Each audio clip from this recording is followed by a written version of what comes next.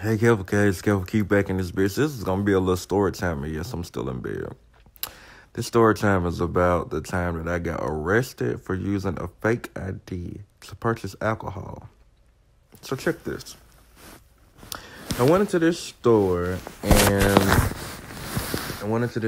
to purchase 2 miniature bottles of Absolute vodka.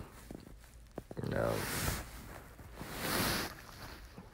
I don't drink liquor anymore, so this is an old story. But anyway, so went in to purchase 2 miniature bottles of Absolute vodka. So I wait my turn. I get up to the counter because they had the miniature bottles behind the counter. So, I told the lady what I wanted. So she gave them to me, and now, so she then tells me the total before she actually asked for my ID. So, and the only ID that I had on me at the time was, I had my passport, and I had a fake ID that I had, back when I was in high school. So, me not thinking, I don't know, a dumb moment, I gave her my passport, which clearly had all of my fucking information on it, including my picture. And then I also handed her the fake ID. What the fuck was I thinking? If I would have just given her the passport in the beginning and been done with it, none of this shit that happened next would have ever happened. Because at this point, of course, I'm of age to buy alcohol. But my stupid ass gave her the passport and the fucking fake ID. So she's looking and everything is kind of checking out, and apparently it dawned on her, why did he give me this ID plus the passport? So she's looking and she kind of did something similar to what they do at the airport. When you actually have like a physical ticket where they kind of go line by line and put like a little check next to it. And I'm like, bitch, don't mark up my passport. Now, I probably shouldn't have said that to her, but I didn't want them damn marks on my passport. I didn't. No, don't do that. So then she looks at me, because granted, I'm me and my passport, and I'm not me on the fake ID. I'm like, oh, shit.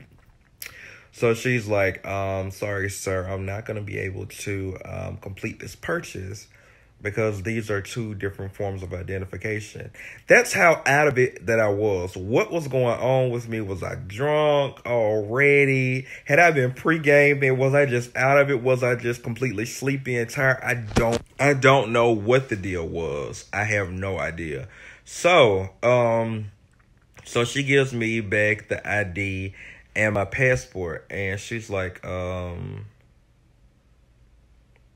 if we want to get this reversed and you still want to make this purchase, it's going to be about $300 to $400 for us to go down and file something. I cannot remember the name of what she said. Once again, my stupid ass was like, I'm not going to pay $300 to $400 for, some miniature bottles.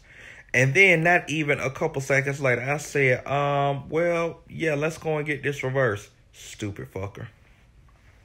So she shuts down her register because there's other people that's working now. She shuts down her register. She had a Chevy Impala. She had a Chevy Impala. It was her in the front seat. She was driving, of course. Her car was a black Chevy Impala. And it was her coworker in the passenger side, and my ass was in the back.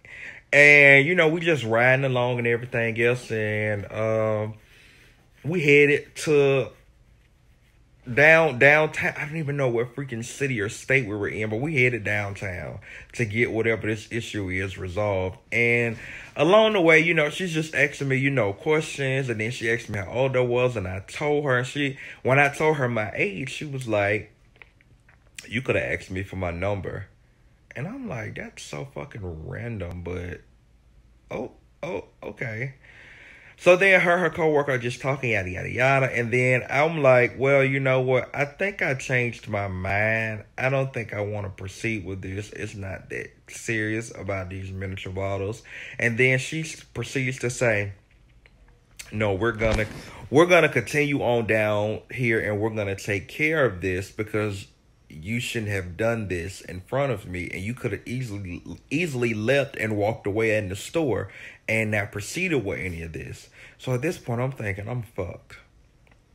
So we proceed to keep driving, and then we arrive at the damn some court judicial building shit downtown, whatever city we were in.